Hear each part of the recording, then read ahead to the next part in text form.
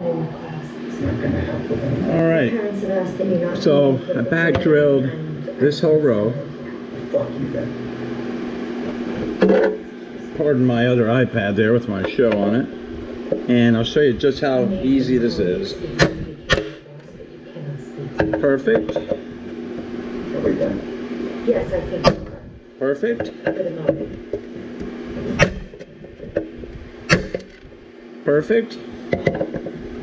That's great. That's great. Perfect.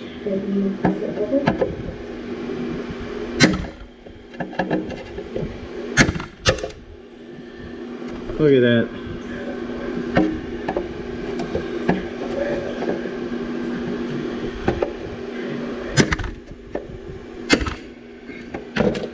All right, so those are all out nice and clean.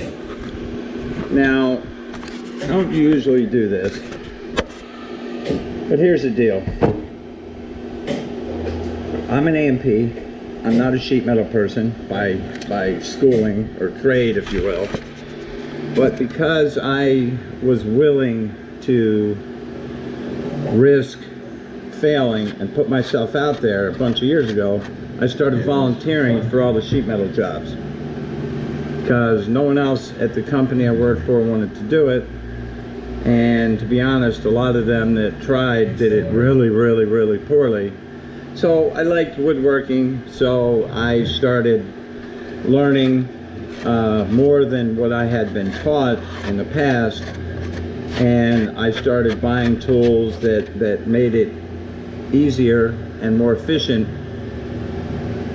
and I stick to the basics. Every time I get in a bind, and I'm human, I get in a bind. There are times where I'll get to a point where I just won't know what to do, and then I stop.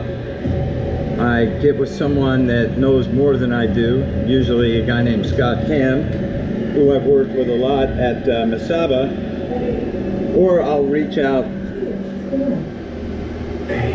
to almost anyone for more information.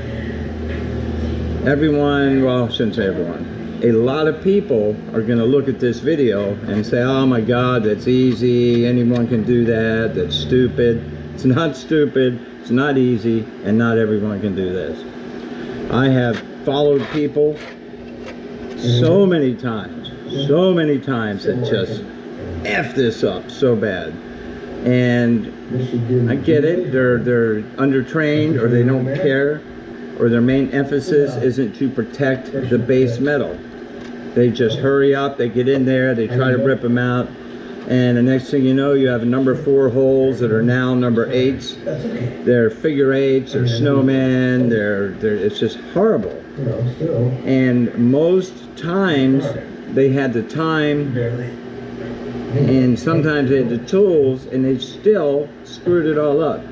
So before you make a reply and say, oh, that's stupid, anyone can do that, it's been in my career, many people don't know these simple basics.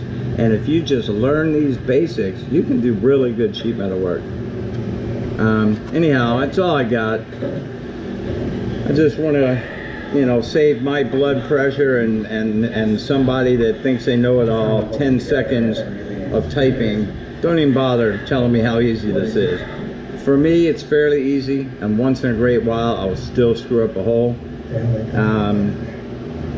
But I spent probably 2 decades learning how to do this myself, predominantly, with help from some really good people.